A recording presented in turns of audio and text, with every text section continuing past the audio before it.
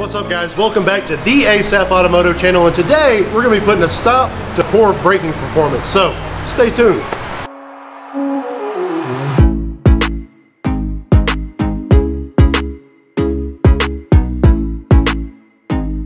Alright, so like I said, we're putting a stop to poor braking performance today. The brakes on this thing are toast. That was my only downfall with these Z06s, is I love the cars, it's been my dream car, yada yada. But with the Z06, with all the great things that came with it, the only shortcoming is you pretty much got factory C5 brakes with it. There wasn't really any upgrade. You know, I think the calipers were painted red or something. That's about it. So that's what we're fixing today. Like we've done with a lot of the other stuff, we're showing you guys you can swap around a bunch of factory stuff and make these cars a lot better. So we're once again taking some stuff from a C6 Z06 and putting on here. That's where these brakes are coming from. Well, they're all brand new, but that's what they fit. So as you can see, this is one of the old rotors here off the front. Pretty beefy in stock form, and for most driving, it's cool. I think if I remember correctly, this looks like maybe a power stop rotor or something. I'm assuming probably the pads are. We'll see as we take them off if there's any kind of indicators. But they've definitely seen their day. They've seen some hard braking, which I have no idea how that happened. But if you look closely on some of them, I don't know if you can see it on this one, but they're starting to get some hairline cracks on some of the cross drills. I know me personally, this car has been through some extreme braking that it probably should have never been because of some other idiot on the road pulling out in front of me.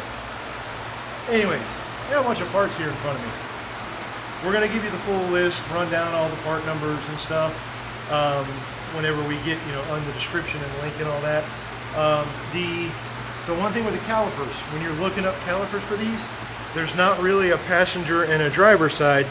All you do is just switch. You buy one same part number because the Corvette is written the same way on either one back when both sides were available. You just switch this crossover tube and the bleeder screws to whichever side you need. So like for instance on this side, caliper is going to be mounted like this. This is obviously the driver's side because you want your bleeders on the top side. It would be mounted like that on that side of the car over there because your air always rises to the top when you're bleeding out. That's how you want it. So just pay attention to that when you're looking it up.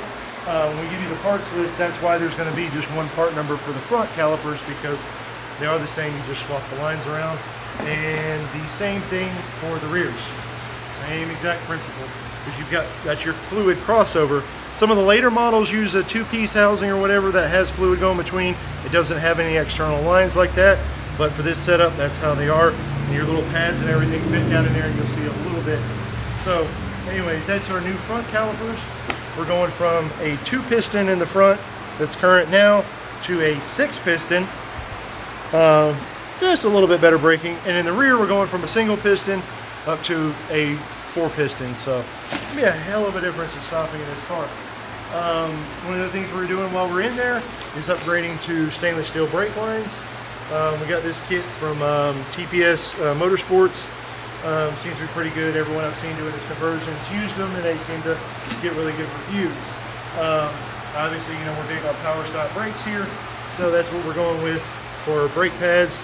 As you can see, they're a bunch of little pucks or pucklets, as I like to call them. And you'll see in a minute when we're installing them how they go in there. Now, yes, some of you guys are going to rail me. I know some of the later stuff, a lot of people have gone to single piece pads. Right now, I'm just doing this. I'm going to kind of give this a go, see how this works for my driving style.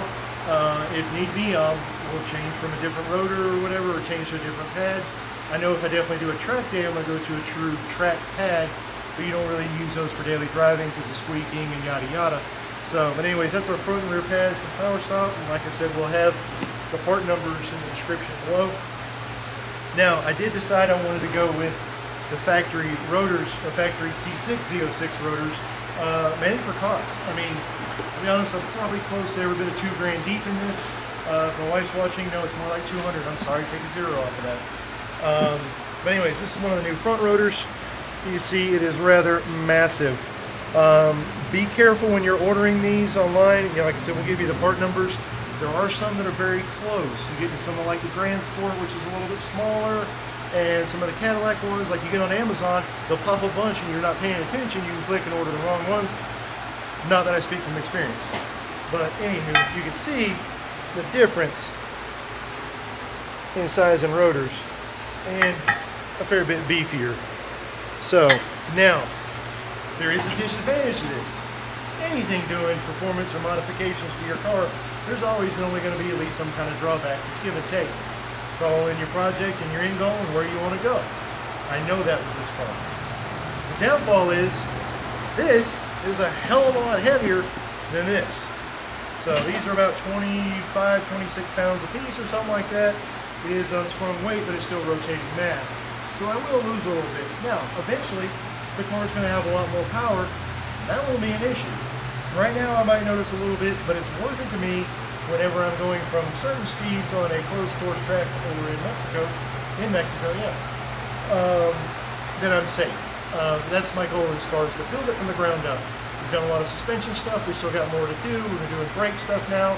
And then we're going to start doing more driveline upgrades. And then finally, we're really going to start throwing some power to this car and really be able to enjoy it. So, but anyways, like I said, most of this stuff's factory GM stuff. We've got the actual pins here. There's a part number kit for the front and a part number kit for the rear. They're the same pins. It's just really just a quantity. I'm pretty sure they're the same pins. But anyways, these are the pins that go in there, and you'll see in just a minute how they go. So, that being said, we're going to start tearing this thing apart and start slinging some new parts on it. Alright, so we've already gone through and gotten the wheels off. I mean, that's pretty simple. You know, just 19 millimeter or whatever for the lugs. You get those off, get your wheels off, obviously have your vehicle jacked up safely, you know, to where you can actually work. Don't be an idiot. Use eye protection when you're using any kind of air tools. So the first thing we're going to do is we're completely changing the brakes. We'll put new rotors, new calipers, new pads and everything. And actually, you're probably going to see these calipers again later on in brackets on my wife's Firehawk that we just surprised her with the other day. We're actually going to upgrade the brakes on it and stuff, and we'll get into that later. But we're going with the new hoses and everything. So what we're going to do, for the sake of timing, speeding this along, we got two bolts back here, two 21 millimeters that hold the bracket to the knuckle itself. We're going to take those off. We're going to take these handy-dandy caliper hangers you can get anywhere, any Amazon, eBay, any parts store, any tool truck or whatever. I like these neon green ones because you see them. Especially if you do a ton of brakes like we do and you're running wide open all day, you don't forget them because you can't miss them. They're freaking neon. And if you do, you're a freaking idiot. Anyways, so we're going to go ahead and pull these two off. Go ahead and hang this thing out of the way. Then we're going to slide our rotor off. And we're going to go ahead and clean the prep our surface so we can get our new rotor on and start hanging stuff on. Now the reason I'm wanting to do that is we're actually going to go around and do all four corners and get all the new calipers and everything on, get the lines attached to the calipers, so then we can do the new hoses at the body itself. So my goal is to have a minimum amount of time to where the brake system is open. Now, granted, we're going to be changing the fluid out in this and going from a .3 to a .4 anyways, which I'll show you here in a little bit, but it just keeps that much air out of the system. So that being said, I'm going to shut up, I'm going to get this caliper and stuff off and get this side tore apart.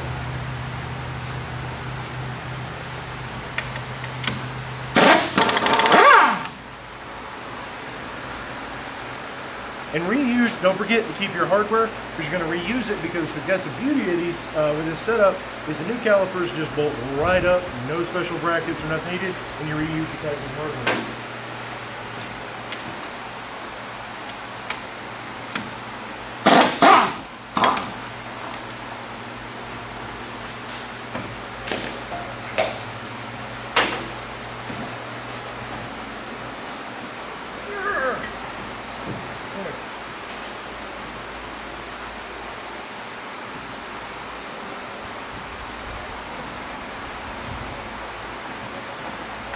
And just voila. Even though we're not going to reuse those hoses and stuff, at least, you know, it's good habit. You never want to just leave a caliper hanging like that, because you can destroy, you might not think you did, but you did destroy a hose and end up with all kind of braking issues. But now we're going to go ahead and get this off. Notice we got a little bit of crud and stuff on here. We want to make sure that's all good and clean. So it's a good time now to check your hubs and make sure, you know, it's feel pretty good. That's actually something I'm going to come back later on and change. But at almost $400 a pop, that's going to wait. So anyway, feels pretty good and clean. we're going to clean up that surface and we're going to start actually going back together with this.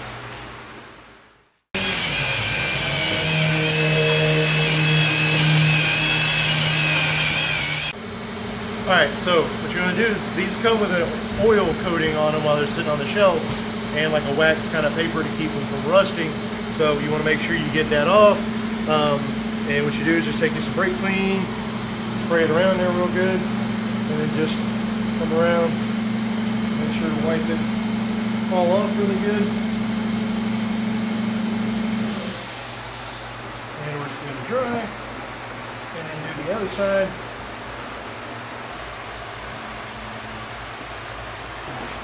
Now we've got it all sprayed down and cleaned up. We've already got our surface cleaned up here for our, on our hub. What we'll do, let's go ahead and slide the rotor on. And yes, I know, it drives me nuts the way this is rotated, but the factory GM ones are only one part number for the front and one part number for the rear. We were just looking this over, just double checking ourselves again, just to make sure that I ordered it right. The way GM does it, I don't know, it drives me nuts. When you order any power stop or Hawks or anything like that, typically they're labeled side to side. But I got the air ducts in the front for the brake cooling, so it be what it be. So, anyways, when I go to different, maybe a different set of rotors, maybe they'll be true directional. We'll find out.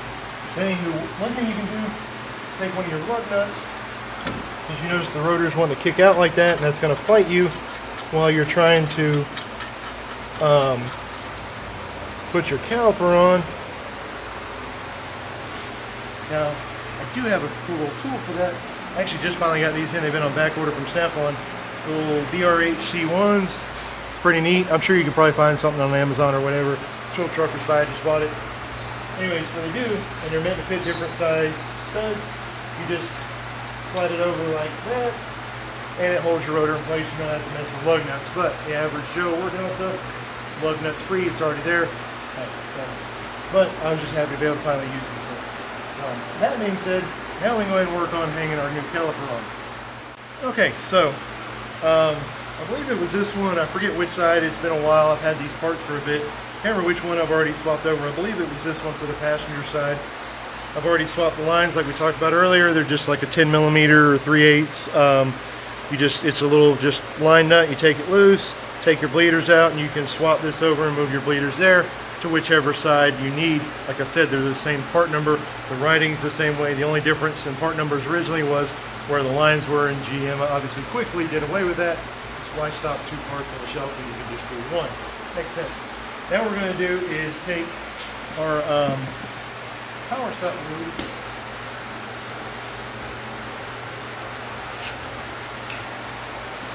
and we're going to take a little bit and smear it in around the face of the pistons, and then we're going to take on these pins and we're going to put some lube around there when we put these pins in, because these are the guide pins for the little pucklets, as I like to call them.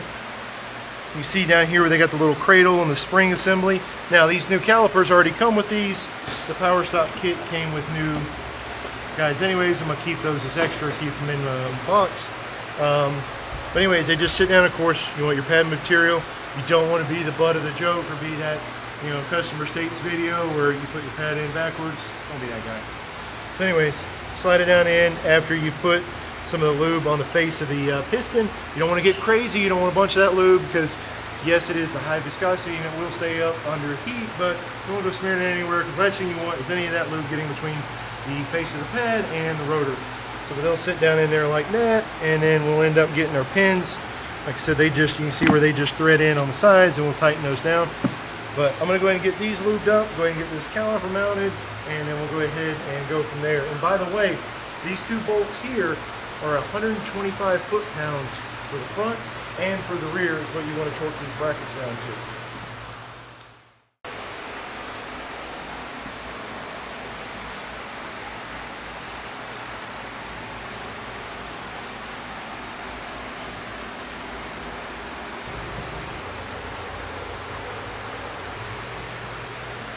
Now we're ready to hang our calipers.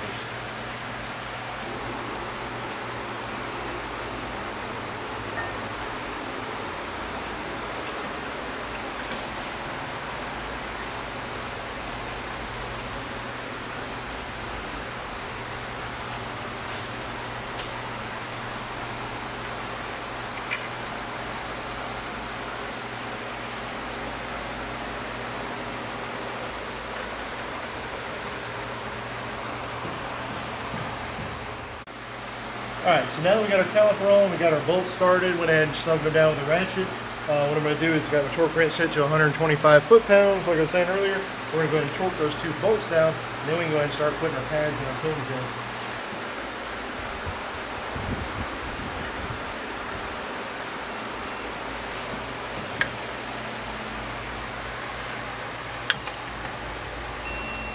Alright, so now that you've got your caliper mounted and torqued down, we've got the pistons already, the face of those lubed up.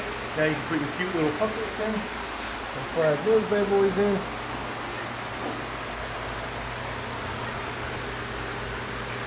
And it might help a little bit to put some of the pins in, I'm not sure. We'll find out.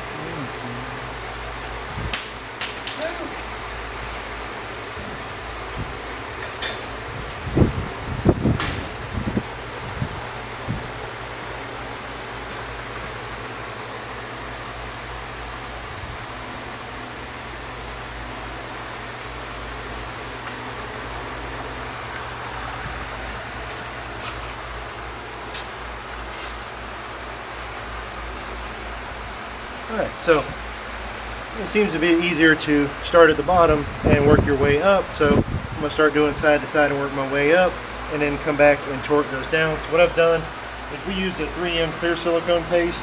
We'll leave the part number in the description for you guys. What we're doing is taking these pins like this out of the kit, which these go in between the pucks. You can see the little indentations in there. And they go in between them, and you've got this little roller sleeve that kind of helps move around with it, and this part threads in to the caliper itself.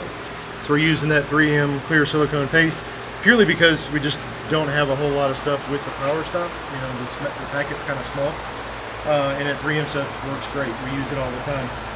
And we're using a little bit of anti-seize on these because you've got a steel bolt going into an aluminum caliper. You're going to have some corrosion issues, so thinking ahead to keep that from happening. So we're going to go ahead and, like I said, work our way through, and then we'll go ahead and torque those down in a minute.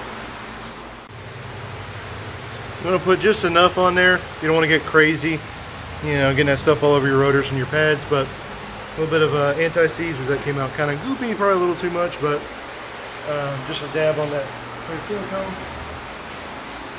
So we'll slide our pad in here and then start our pin and just thread it in, you know. So yeah, my theory is, like we were just talking about, I was talking about Buddy Josh over there, is starting at the bottom and work your way up. So it's just going to be a lot easier as you go. So that being said, I'm going to get this one snug down. And it's anti-seize, so you're going to get it everywhere, so make sure you got a few good shop rags to where you can wipe that stuff off.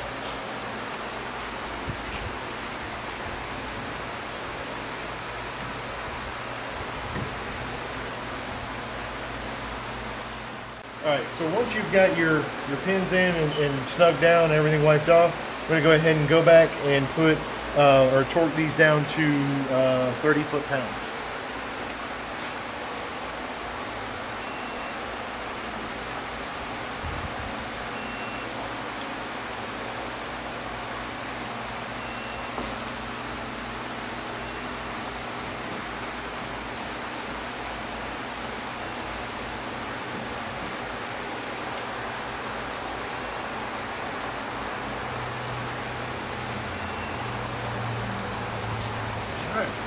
Now we can work on putting our brake hose on. Alright, so now we got our new stainless steel or steel braided lines.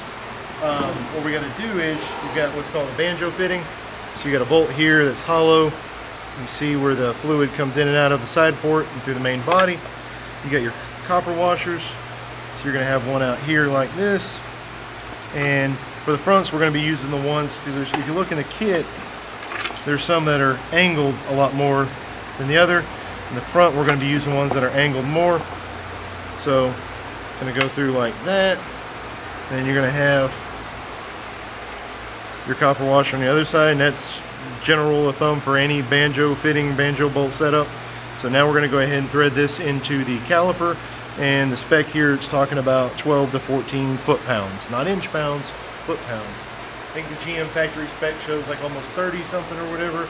You're snapping that bolt off before you get to that 30 pounds. So just pay attention to what your spec card says with it. So we're going to go ahead and for right now, just bolt these onto the calipers, and we're going to do the front and rear, and then we're going to come back and go ahead and mount those up onto the car and change out there with these brackets and the clips. Like I said before, I want to keep this system sealed as long as possible.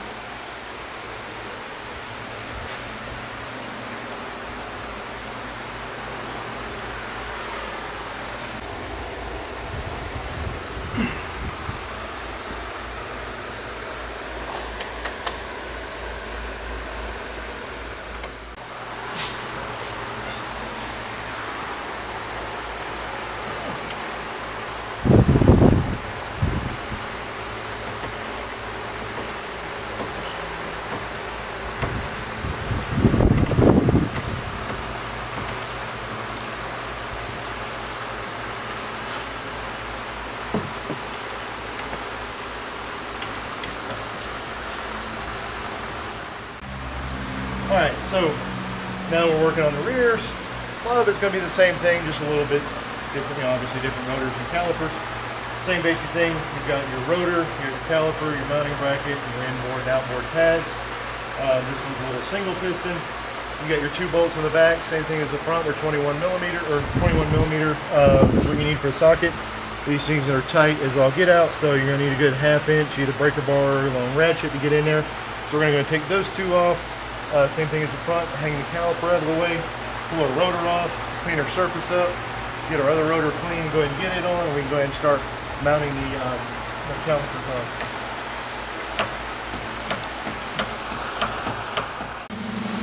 Alright, so now we got our caliper off, so we take off this whole unit. We got our hub surface cleaned up here. We've got our we checked this is your parking brake shoe here. It's like a whole horseshoe thing. Everything looks good here. You can check, make sure, kind of feel if it's loose. If you've got any issues with your parking brake, seems like you gotta pull it really, really up to get it to tighten or whatever. You can adjust it down here. But mine's pretty good where it's at, so I'm fine with that. I'm gonna leave it be. So I'm gonna go ahead and get, I've already blew all this off with the air hose. Already got my rotor cleaned up. Now we can go ahead, slide that bad boy on, throw a little clip on there, retain our rotor. Now we can go ahead and work on hanging our new caliper that we've already got lubed up. Okay, so just like the front, you want to make sure, with the back, one of the sides you got to swap the lines over, and it was the other side, so we want to make sure your crossover line's on the bottom and your bleeders are up top. Now, I was going to mention too earlier, there are 2 different ways of doing this. You can put the pins in and pop your little padlets in or whatever. That can be a little bit easier way to do it if you want to do it that way. It can be a little bit fun getting over the rotor sometimes, being that these are new and the pistons are kind of out a little bit. But too, it gives you good practice. So let's say down the road, when you're going to do a track day, you obviously don't want to use your daily pads at the track because you're really going to smoke to them real quick. So you get like an actual, like the Power Stop actual track day pads or, hot pads or whatever. They give you some good practice on knowing how to change these things out. So that being said, we've already got these lubed up just like the front, and we're going to go ahead and mount it down. And just like the front, 125 foot-pounds on the 2 mounting bolts.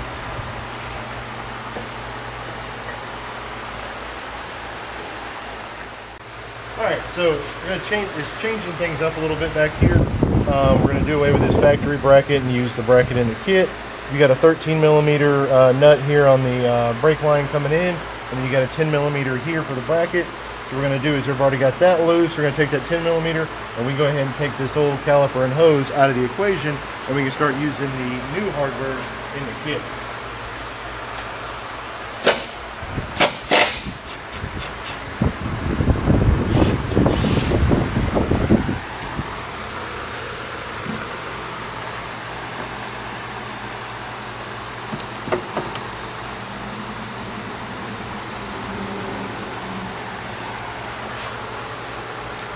and it should come off like that. Now you're going to want to reuse the old bolt, but you're going to do a new bracket that comes with the kit.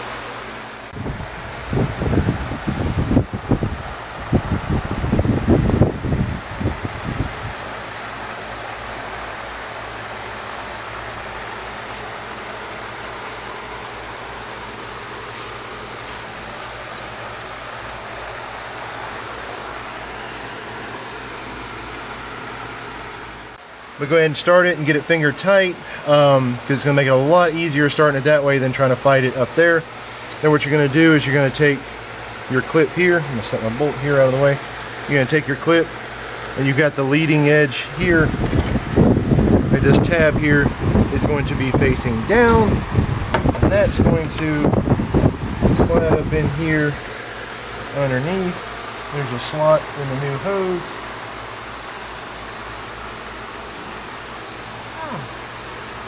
And it's going to be a little stiff going in, but that way I got it started. Now we'll go ahead and start our bolts up here and go ahead and get that down, and then we'll go ahead and finish pushing that in all the way. Okay, so now this is what you should look like. You've got your L bracket like this. You got your 10mm bolt tightened down. You've got this clip pushed in all the way and bottomed out. And then you come down here and tighten your 13mm line nut, and you're good to go, and you just do the exact same for the other side in the rear. All right, so now we got our 13mm line nut here, just like in the back. You got 10mm just like in the back as well, and a bracket there. We're going to do away with that bracket. This whole line assembly will come off just like the back, and then we'll hook our new line up with our new bracket and all, and our clip and everything will be hunky-dory. So.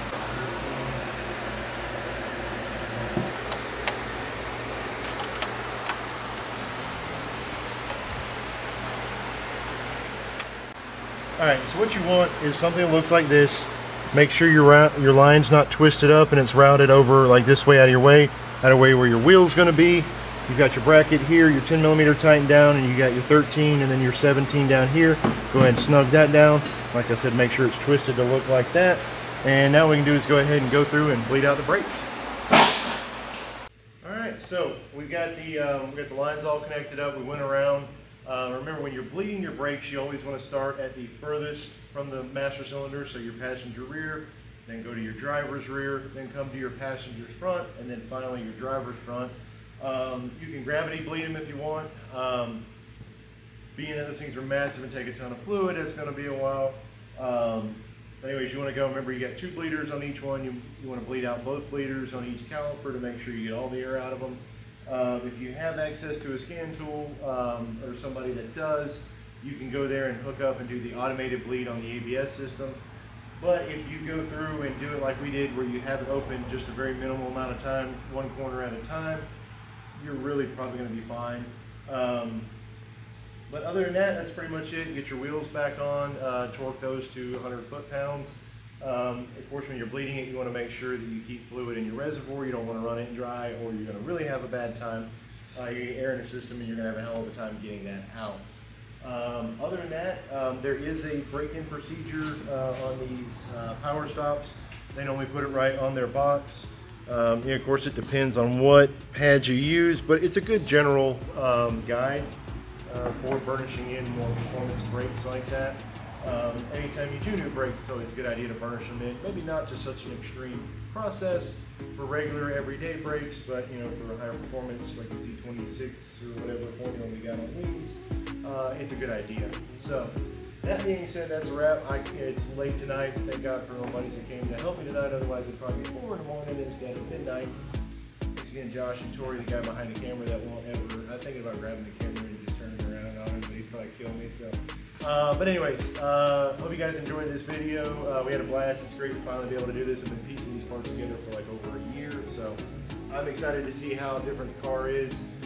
Afterwards, I'm expecting quite a night and day difference going from more out stock brakes to these brand new, you know, much more massive, meaty brakes. So don't forget to check out my dad's channel, MacGyver's Workshop, our sister channel over there. They do a ton of crazy stuff. He's doing a bunch of stuff over there right now, restoring the truck.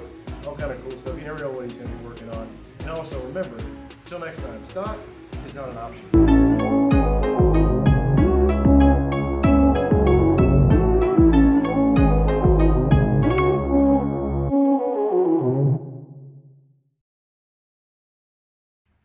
What's up, guys? Thanks for watching again.